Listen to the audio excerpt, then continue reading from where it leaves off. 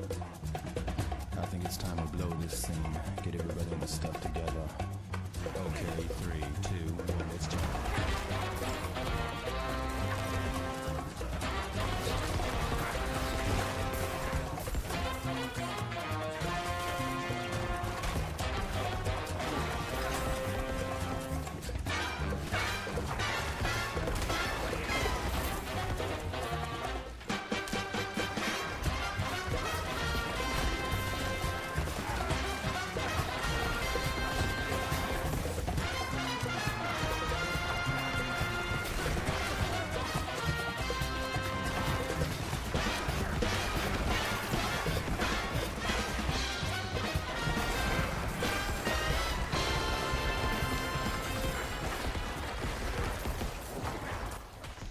Hey guys, welcome. The clip you just saw is pretty much how it feels like to play a Blood Surge Necro.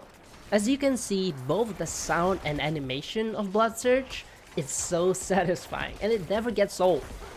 This is my second Necro character. My first Necro character was a summoner with a quite sort of stay in the back playstyle. So I wanted to try something different, something more in the face playstyle. So Blood Surge Necro was just the perfect one. So this video will guide you with the knowledge to level up smooth and fast. And it will also slowly prepare you towards the end game. And now while this guide is leaning towards Blood Surge, the leveling portion and various tips still applies even if you go Bloodlands or whatever Blood Necro variation you're going to build. I've babbled too much. Let's go straight into the guide. So we will be going through a lot of details, but throughout that all there is one single thing that we will always be focusing on, and that is our overpower damage. This is pretty much what our entire build will be formed around. And what is overpower damage? Overpower damage is a type of damage that's entirely separate from all the other usual damage calculation that we have. See, usually we care about components or typical what we are more familiar with, buckets of damage. Overpower doesn't care about this. So things like vulnerable, right? Vulnerable is one of the usually the biggest multiplier for our damage. Overpower doesn't care about this. Critical strike. Overpower doesn't care about critical strike. And then there's the whole array of damage versus categories. Overpower does not care about that. And there's a lot of other things. Core skill damage and all sort of other damage modifier. Most of them just does not work with overpower. So, unfortunately, the details of overpower itself as a mechanic is quite hidden and not well explained by the game. But to start with, all you need to care are the biggest factor that determines your overpower damage. First is any status that says you get additional overpower damage. So that's pretty straightforward. Second is your current health. So if you have a max health, a big max health number, that allows you for a bigger potential overpower. Your current fortify also determines your overpower damage. And finally, your willpower status has some effect towards overpower. So there's a lot more details on where we can get more value for overpower, but we will worry about those details later. So the usual first question that people have is whether they should start with World Tier 1 or World Tier 2, since World Tier 2 gives extra experience, right? I would say World Tier 1 is the way to go. And the consensus at the moment seems like that's the better way because the mobs are weaker, so you can clear faster, and that more than makes up for the extra experience that World Tier 2 gives you.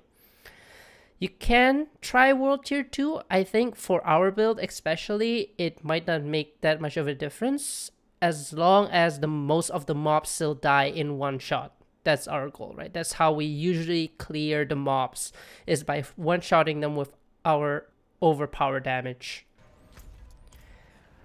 Next is what gear should I prioritize during this leveling phase? My answer to this is actually don't worry about most things. Don't waste your time micromanaging gear, optimizing, and so on.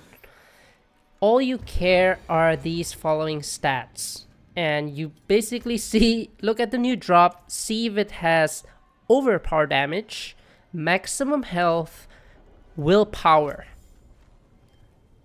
Get gears with the biggest value on those and just keep leveling up. Don't waste your time too much. You're gonna swap items very, very often at this point of time, and there's really no point to optimize anything. Now, what's a good way for us to actually level up? I would say if you're going through the campaign, you're playing for the first time, just do the campaign, enjoy it. It will bring you to the level that you need to, and I'd say yeah, just enjoy it. However, if this is your second playthrough, you're making an alt character, I would say the best way is to do the Grim Favor task, especially the dungeon. So usually also on the way to the dungeon, there are these several Grim Favor tasks that's very easy, like collecting 100 souls, find a corpse or something. Do all of those while still killing enemies while you head towards that dungeon that also give you Grim Favor points. And once you have 10, right, of course you go to the Tree of Whispers, and that actually gives you a substantial amount of experience. So that combined with the experience you directly get from killing monsters in the dungeon, I find that to be the fastest way to level up and my preferred way.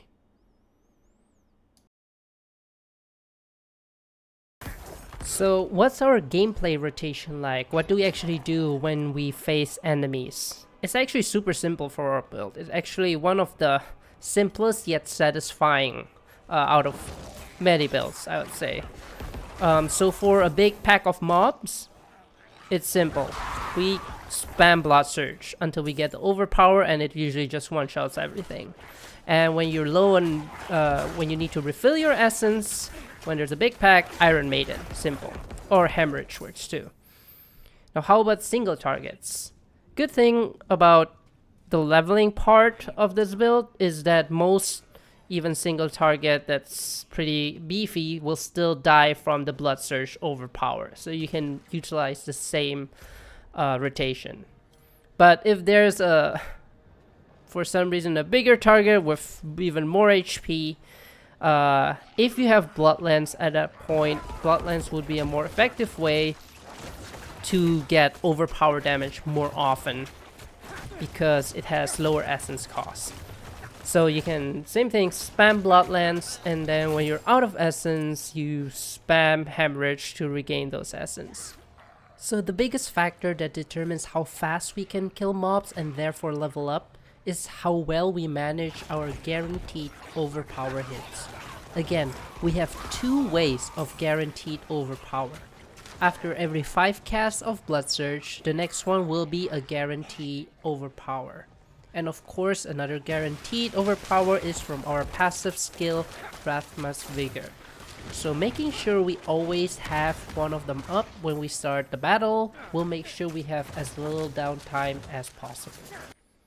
So how do we actually pick our skills in the early game? So, yeah, I would just start with picking Hemorrhage. We might not use this yet, but we need 2 points, so let's get Hemorrhage. And Enhanced Hemorrhage, doesn't matter what it does, we'll worry about it later. Most importantly, we'll get Blood Surge, we'll put 1 point there. The rank of Blood Surge doesn't actually affect our overpower damage, so 1 rank is enough for now. Let's go then pick Enhanced Blood Surge. This will heal us and it will keep us alive in the middle of many enemies.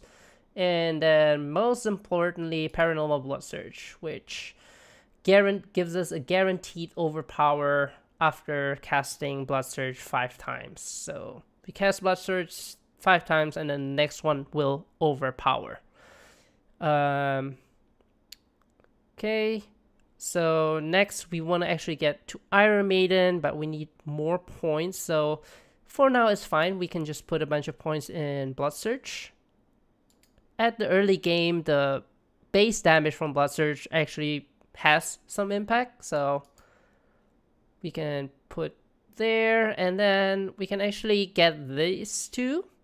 Maximum Essence is okay, but imperfectly balanced. Interestingly, this does affect our Overpower damage.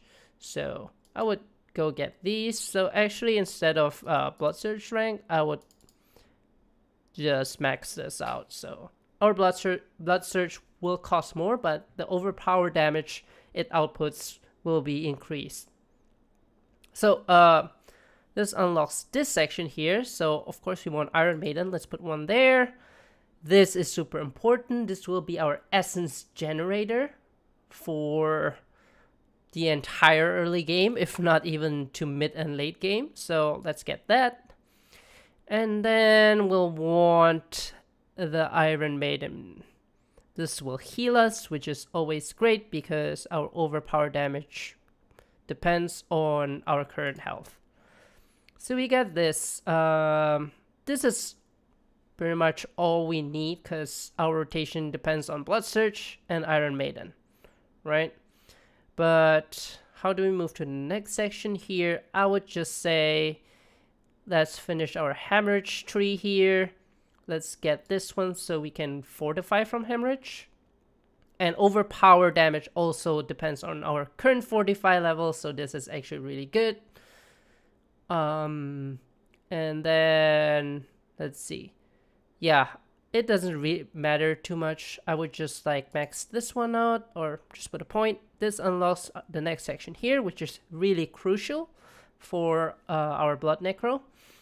Let's get 1 point in gruesome mending.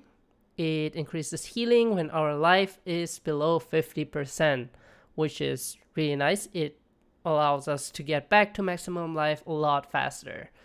But more importantly is this one here, Qualisite Blood. I don't know how to say that. This will increase, it says blood skills deals more percent increased damage, which does affect overpower damage from our blood skills. For example, yeah, Blood Surge. So yeah, we want to put 3 points there. And this one is even better. It just straight out increase our overpower damage when we're healthy. So 3 points there. We also want to get this one, Drain Vitality. It relies on lucky hits, which at this point we're probably not so great at generating lucky hits, but it's still nice to have the chance for our blood skills to fortify us. And we'll be spamming Blood Surge a lot, so I'm sure we'll always get some amount of fortify at least. So let's get that maxed out. Since there's not... Oh, actually, yeah. Now that we unlock this section here, we do want to get standalone. Damage reduction is always nice. Maybe not so much at the early game, but eventually this is a lot. And then Memento Mori.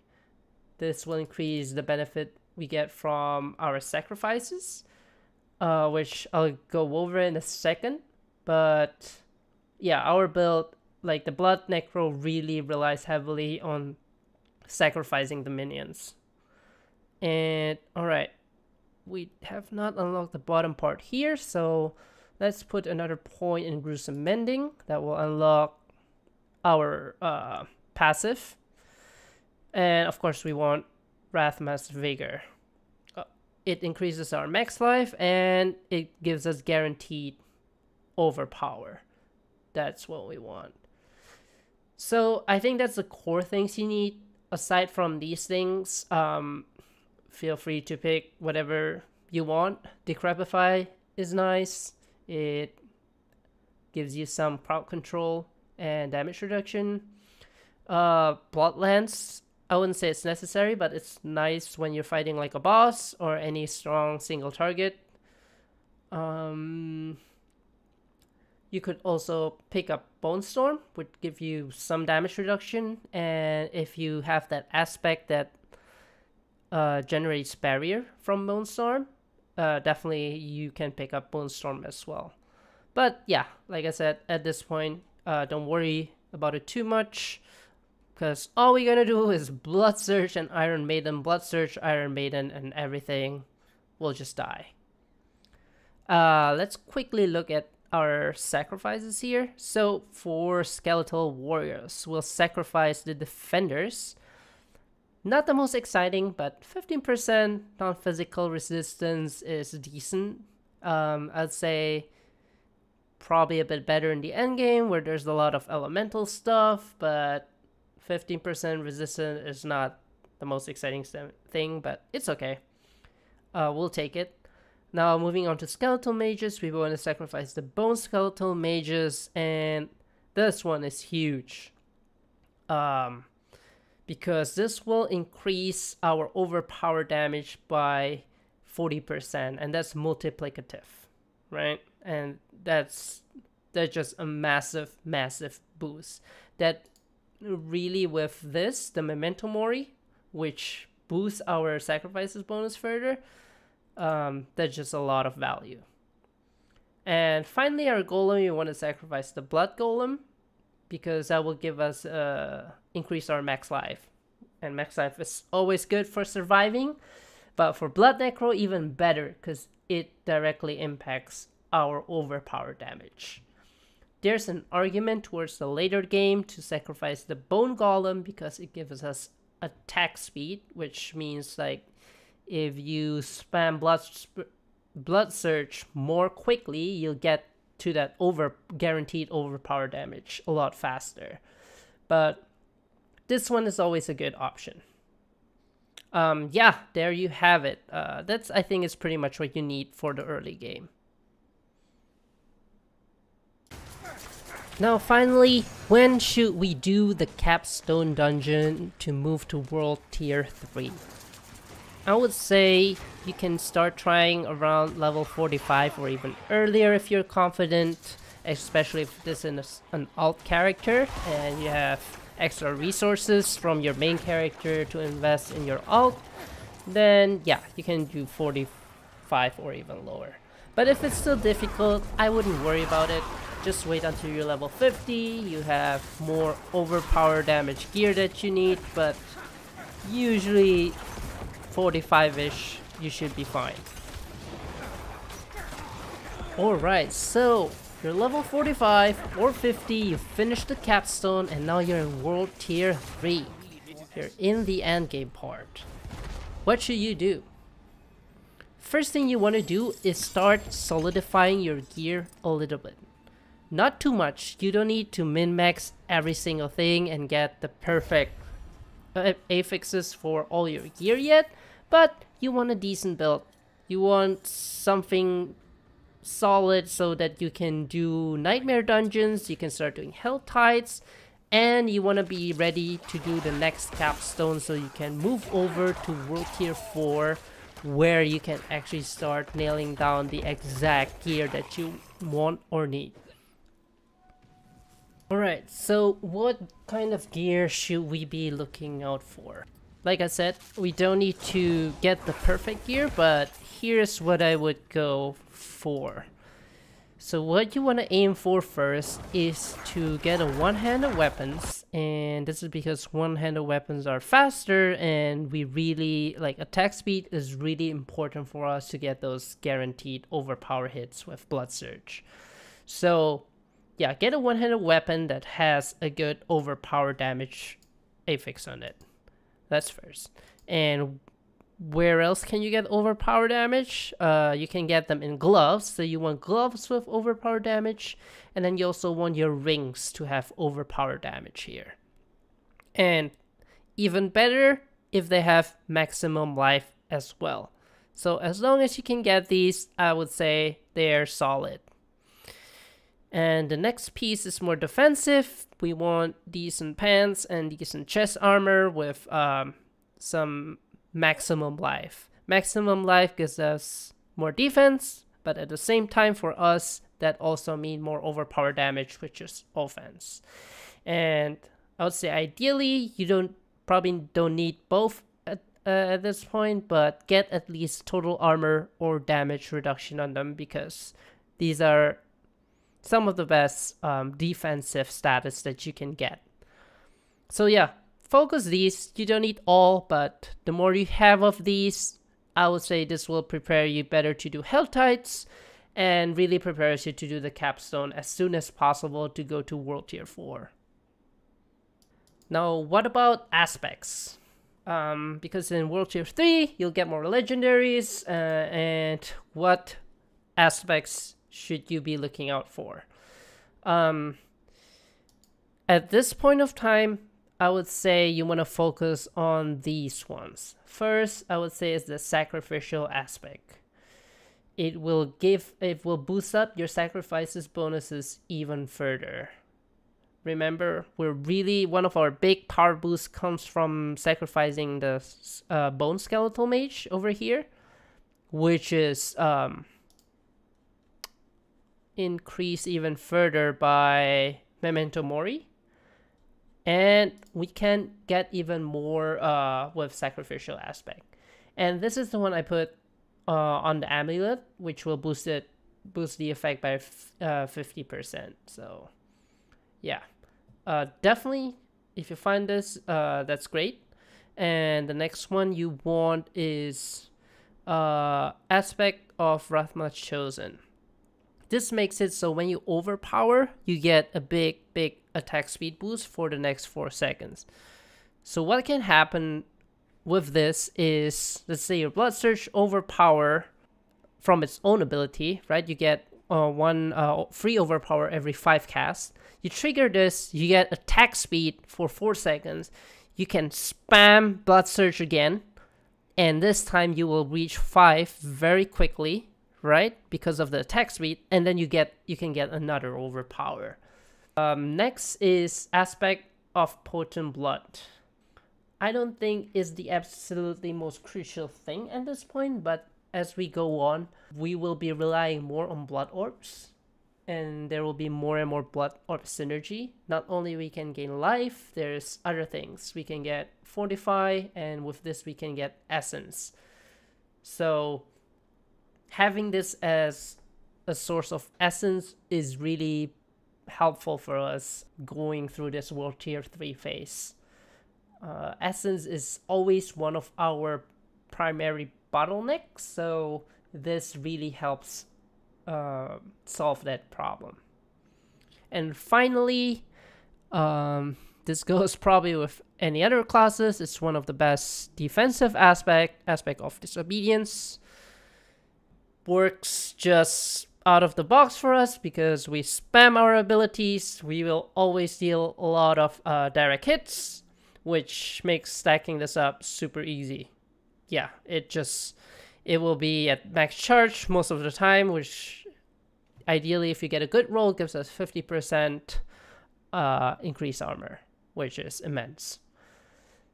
And then I didn't mention earlier, but gems are pretty straightforward. These are most likely the ones you want. For weapon, more overpower damage. Pretty obvious. Armor, maximum life. Again, more overpower damage. And jewelry armor makes us more beefy. Now, what about the Paragon Board? As soon as you hit level 50, this is something you will need to worry about. But luckily for us, it's pretty simple. So let me walk you through it really fast. So at the beginning, you move up in your starting board. It's pretty simple. You want to go just get the resistance to element path because the bonus % damage does not affect our overpower damage. So yeah, we just move up, we get to the first socket, and then so our goal from here is to actually go to the next board, right? And our goal is to get to a certain rare node. But however, since that will take a while to get to, what we want to do at first before we can get there is we want to stick in a dominate glyph here, which increases our overpower damage. And if you don't have this, there's probably a magic glyph version for this, so just put that one in for now. And what you want to do is, just because this scales with with willpower, so every 5 willpower it will increase the overpower damage bonus we get. I would just go pick up the willpower notes, whichever you can find that is within this glyph range. Now, once you have enough points, you want to get rid of those willpower stuff, because we don't really care about that. There's something more important that we want to do. We're gonna go up, pick up some armor here, and choose our next board. And this might surprise you, but the immediate first board that we want is the Bone Graph board. I know, we're not playing Bone Spear, but Bone Graph is the most important for us right now. The node that we're aiming for is the Reinvigorate rare node and the surrounding magic node. These give us essence on kill. You cannot get this from anywhere else, not from skills, not from aspects. And as you probably have seen, our play pattern is spam our skills, kill a bunch of things really fast, and then somehow we need to try get back our essence. And getting essence on kill is just perfect. It's the perfect thing that we want, right? So combined together, we can get 4 essence on kill. I think this one, and there's this one. The maximum essence is nice too. Not super crucial, but it's nice. So yeah, as soon as you have enough Paragon points to reach this area, you want to get rid of these willpower nodes that we mentioned earlier. That's less important at the moment, and then you go straight for this area.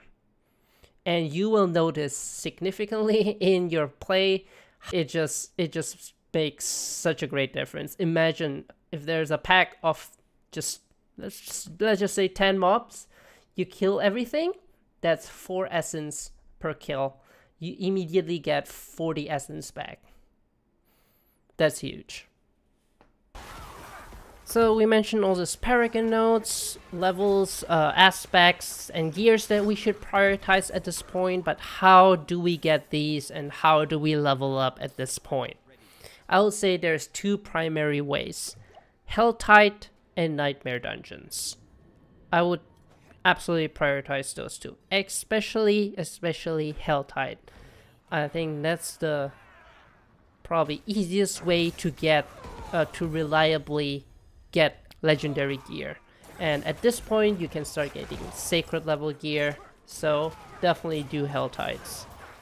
Nightmare Dungeons are great too. I think it's not as reliable to get legendary gear, therefore it's not guaranteed that you get any aspects. However, they do provide you with the chance to upgrade your glyph. But the thing is, at this point you'll probably only be doing very low level Nightmare Dungeons, which means the glyph experience you will get is also very low, so it's not as crucial, but it's still nice. So yeah, Helltide and Nightmare Dungeons. Prioritize Helltide. So now that we're in World Tier 3, we will be facing a lot tougher enemies, and so what tools can we add to our arsenal to clear them even faster and more efficiently, and survive? So first, we're gonna add Corpse Tendril. It will add some CC, which is always nice. The base version, it pulls in enemies, stuns them, and Enhanced Corpse Tendril will slow them as well, even better. And just this alone is really nice because clumping all the enemies together makes them easier to AoE. And even better, it enables our Bloodlance, if we decided to pick Bloodlance, to also do AoE damage, because when they're clumped up, it's easy to pierce the first target, which will go through hit the next one. But best of this is Blighted Corpse Tendrils, because this will give us a chance to get Blood Orb when damaging enemies. And this is per enemy, so the more enemies, the more Blood Orbs you can get in a single cast. And Blood Orb, as I said, it will get more and more important as part of our build, because it provides just a lot of resources, not just health. With Potent Blood, it can give us essence, and with a certain Paragon thing, it might give us Fortify later on. And next, we're gonna also take Decrepify. It's a Necromancer staple. It's just so good. It does too much. It provides us with some CC and reduce enemies' damage. We get to stun them, and this is most important. Decrepify. We get Lucky Hit to get a chance to reduce all of our cooldowns by 1 second. And which cooldown are we aiming to reset? Is our Corpse Tendril, of course, because that way, more CC, more Blood Orbs, rinse and repeat. Now, what does our rotation looks like with all of this? So let's add these new extra skills. We have our Decrepify. We have our Corpse Tendrils. And this is not absolutely necessary at this point, I would say, but my choice is to add Bloodlands as well. So, our rotations for regular mobs, I would say it's still the same. You go spam Blood Search, Iron Maiden to get essence out of them, rinse and repeat. Rinse and repeat. For most mobs, these two together will just work. If it's a tougher pack, right, they have more HP, maybe there's some elites, we want to add our new addition, Corpse Tendril and Decrepify. So as soon as we have a corpse on the ground, usually when you cast Blood Search, there's something that dies, like a small spider or a hound or something will die. Immediately cast Corpse Tendril. This will pull everything in, and yes, it will start giving us Blood Orbs, which is great. And depending whether we'll need to cast Corpse Tendrils or not, we might want to cast Decrepify right after.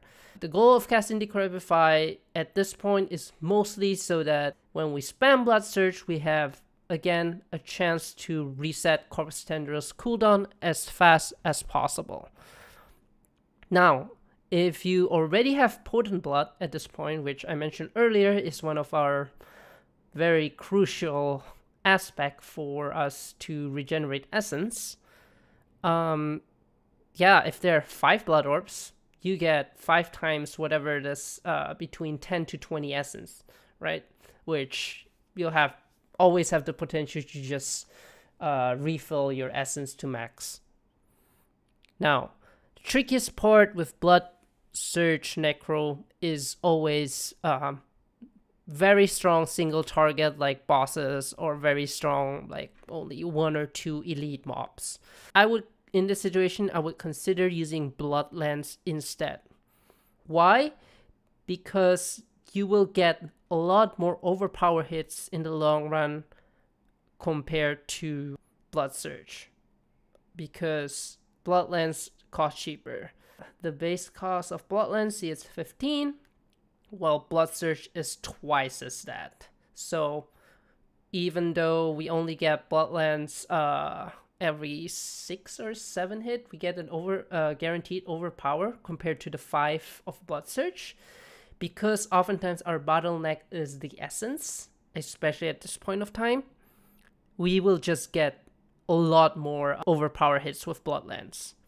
And also, if there's only 1 to 2, 3, or 4 mobs, it's usually not a problem at all to affect them all with Bloodlands, because Bloodlands can pierce, right? If we take, let's see, Bloodlands, Enhanced Bloodlands pierces through enemies who are currently lands. So if you hit 1, you get lands, then you hit them again, the Bloodlands will go through, hit the enemies behind it.